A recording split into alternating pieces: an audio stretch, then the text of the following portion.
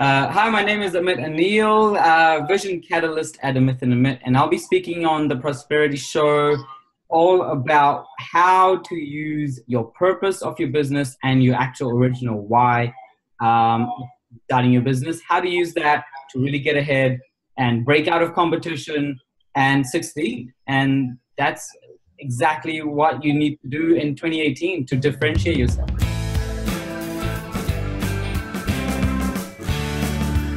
Now, welcome to yet another exciting episode of the Online Prosperity Show. And today, I've brought you the Vision Catalyst himself, Amit. Amit, how are you doing, my man? I'm very good. Prosper, yourself? Fantastic. Now, obviously, viewers that are watching this show are on a mission to get their business to be profitable and enjoyable. But you can't do that without the, help of people that are well versed with brand development, marketing strategy, social media, or some sort of content creation. Now, I've brought in Amit, who has a passion for helping purposeful businesses that truly want to help their customers. And his help is to help you, his goal, is to help you connect with the right people, develop long-lasting customer relationships, and build a loyal brand community. Now, obviously, if you're looking to find the right marketing mix and also, ongoing sales and a long-term growth, Amit is the man for you. Now, Amit, I could go on and on, spilling out your accolades, but I think you would do a better job. Thank you so much for the time you're giving us on the show today. Tell us a little bit about your background and how you became the Vision Catalyst. Oh, that's great. I'll give you the brief summary. So I started off as a graphic designer and then upskill myself with marketing and advertising.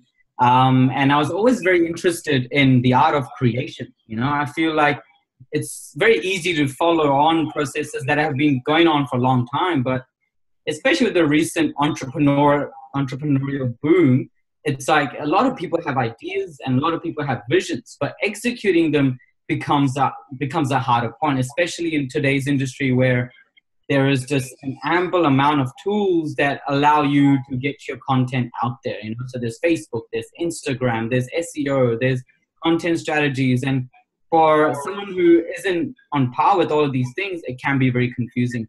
So essentially, all my background working with small, medium businesses, and my passion was definitely startups. Like getting something created from nothing is definitely an amazing thing. And I have to get my hats off to anyone who ventures on that task, a lot like yourself, actually. That's kind of one of the reasons why, I was so excited when you reached out to me. So, so that kind of led me to thinking, okay, what can I actually do? My specialty has now come down to the fact that I can look at a business and analyze them in a couple hours and say, okay, this is where we need to hit. And these are the areas that you need to improve on. And I try to do that in a very simple manner without making it too complicated, not a lot of jargon. It's simple. In these 3 months, you focus on that. Those 3 months, you focus on that.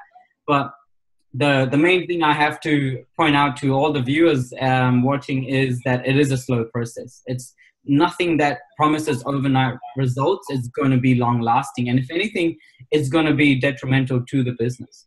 So everything that comes down to is, if you have a vision, if you have an idea, I get very excited to contribute. And if I can put in my 5 cents to help you get to where you are, then I sleep a happy man.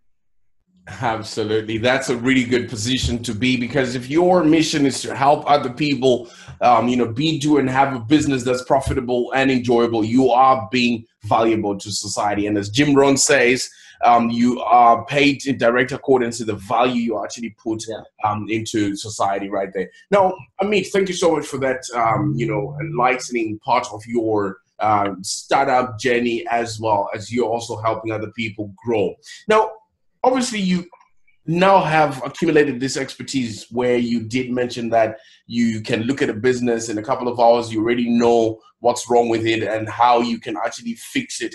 From your experience and the people that you've been looking at and seeing in a couple of hours, what sort of things are missing in their businesses, or what sort of perceptions do they have about what they're supposed to be doing, which obviously is wrong, that you and your work can fix? The one main thing would be purpose. It's very easy to get influenced by external factors. And the one main thing I go back to is, what's your purpose? What is it that you want to achieve? You know, how do you want to improve people's lives? How do you want to actually add value to customers? And do it in your own way, do it in your own style, you know, like there's only one of you in the world. And if you believe in yourself and if you believe in what it is that you're creating, then others will join, others will support you. And that's the one main thing. Absolutely. Your purpose, your why, and the reason why you actually started that business would drive you. Even if nobody's watching, you have to be putting stuff out there. And I'm really excited about the point that you just brought up, that there's only one of you in the world. I mean, obviously, if you look at the height of the fingers, no fingers have the same height. Now, why are people afraid to venture out on their own and be so different, that they have a unique value proposition in the market? What sort of experience have you got with that? I think the main experience is they don't know how to communicate it. They have the idea in their mind, but how are they going to actually get someone else to envision the same idea? You know, communication is the hardest part, not just in a business marketing way, but even in a relationship way, you know, like friends, family. It's so hard to actually get the right point through. And the second main thing would be, you know, fear of failure. Now we're going beyond business and marketing, but more so into, you know, self-awareness there, but just being able to put themselves out there, because I feel as though we're conditioned over, you know, primary school, high school, uni, job, whatever the case is, to not make mistakes. But if, you know, if making mistakes was truly so wrong, we wouldn't have so many technology advancements. We wouldn't have all the knowledge that we have around the world of, you know, us as a race, a species. But yeah, failure and the lack of ability to communicate the vision is the two main things that I've faced so far. Absolutely. It took 10,000 attempts for Thomas Edison to actually come up with the light bulb. So if you're not going to be, breaking the rules enough, then obviously things are not going to change, and you are not going to transform either the freedom that you want or the value that you can put out in the marketplace. That is very profound in the work that you're doing there. Now, you know, you've had this experience. You've started off with brand design. Now you actually helping craft brands, sometimes from the ground up, or brands that are already established. Knowing what you know now, if you were to start all over again, or if you were to start your own business, what is the one thing that you would look at first? Would it be your service? Would it be your product? Would it be your skills? Or would it be how you actually combine all of that and package it to deliver a product? Because all of those things are three different things, as you would know. And some people normally fixate on the one thing while letting go of other things. So what would you think is, the way to go if you were to start afresh? Starting afresh, I think the main thing is making, this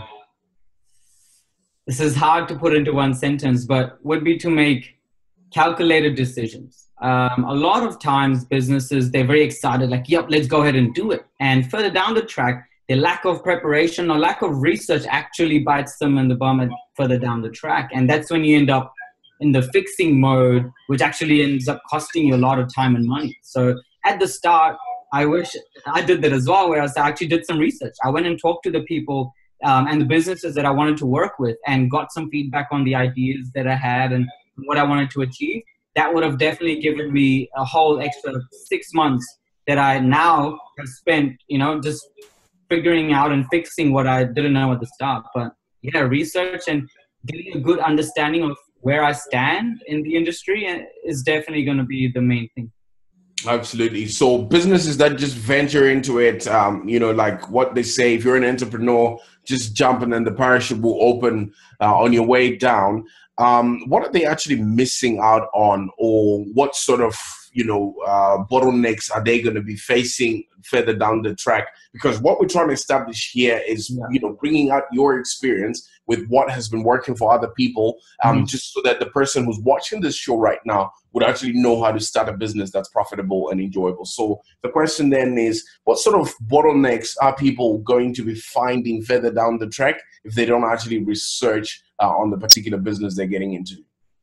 The biggest thing is going to be unexpected costs and unexpected things that you have to do to get out there. Because, you probably know just as well as I do, the bigger you get, the more you got to keep doing to grow that, you know? So having the mindset to be very versatile, to change, to be very versatile to unexpected costs or unexpected, you know, events that come up, but being able to pivot and then optimize on that, that's going to be the one main thing that's going to come down further down the track, which is you don't know what you don't know. So till that comes up, you're in paradise. But when it happens, then you go into a reactive mode. So changing it from a being reactive to being a proactive person is the main thing. Absolutely. You did mention a little bit earlier on when we started about tools of the trade.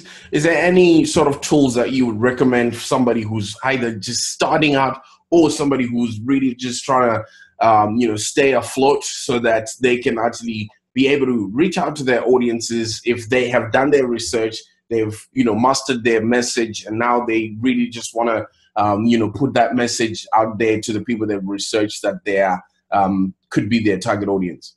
Yeah, definitely. The one main thing would be to exhaust their own existing resources. A lot of time businesses and business owners come to me saying, this is what I want to do and what's it going to cost me? How many campaigns can I run?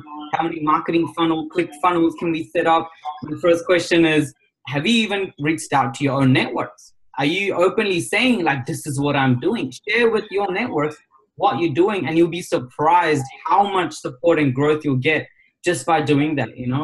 Look at all the resources that you have at hand that don't cost you anything. They might end up being a little more manual work, but at the start, that's so fundamental. If everyone knows what you're doing and what you're passionate about, it comes back to you a lot quicker than you think. Absolutely. So just in case somebody's watching this show right now, Amit, and is really intrigued about what it is that you're doing and how you could possibly help them, considering it's almost getting into 2018. What's the best way that people can get a hold of you? The best way is going on to my website, www.amitandamit.com, or if you just search me up on LinkedIn or Facebook, Amit Anil. I'm always open to have a conversation about, what people are trying to do. And if anything, and it gives me an opportunity to keep this thing sharp. So yeah, Amit Anil, if you want to contact me in any way, reach out to me. Absolutely. Now, Amit, we're almost getting into 2018 right now. You would understand that a lot of, people would want to start their own business or would be going into year 2 or year 3 or year 4. And as we know that 95% of businesses don't go past year 5. And this is pretty much the audience that we're talking to right now. What sort of advice would you, leave us with, especially when people are segueing into a new year with new beginnings, and, what it is that they can actually do to actually enhance, their market position that they got the last year, and, further continue to grow their business so they don't become a statistic? Yeah, definitely. The one quote that I actually remind myself every time is, you can't expect a different result by doing the same thing. And to bring it down to an actual structured process is what I've implemented is once every quarter, I look at everything I'm doing and I will try something different if I'm not happy with the results. And that's actually turned out to work out really well, because it's helped me to develop that mindset that you just don't know what you don't know. So it's hard trying something new as a business owner because you're trying to be so safe and you're trying to be so protective of all the stuff you've done. But if anything, getting out there and trying something new is definitely going to be a huge benefit for businesses in the new year. Absolutely. And if you're watching this show right now, you would anticipate that, every time we're bringing in people, especially like Amit, with a passion for helping you have a purposeful business, that you're going to go out there and truly help your customers. And as I mentioned earlier on, you're paid in direct proportion to the value that you're going to be bringing to the marketplace. Now, if you're giving people value and they're happy, and if you help as many people get what they want, you will in turn get what you want. So that's the reason why we're bringing in experts like this. And I urge you and encourage you right this moment to subscribe to this channel so that you never miss out on insights like this that can help you have a business that's profitable and enjoyable. Now, Amit, I can't thank you enough for the time that you've given us on this show, the value and the level of expertise that you've thrown with us today. Compliments of the season to you, Masa. Thank you, man. Thank you for the opportunity. I'm always up for connecting and collaboration. Absolutely. Thank you so much.